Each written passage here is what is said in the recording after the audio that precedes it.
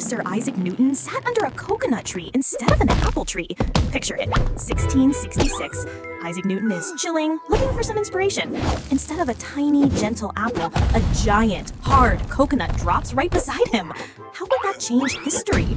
The apple inspired the simple, elegant concept of gravity, that the same force that pulls the apple down keeps the moon in orbit. The coconut would inspire something much more dramatic. First, the impact. An apple makes you think, why did that fall? A coconut makes you think, why did that fall with such incredible force? The sheer power would scream, massive acceleration.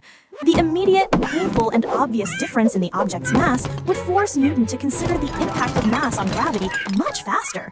He might skip straight past the simple idea and jump straight to the universal law. The tone of physics would be different too.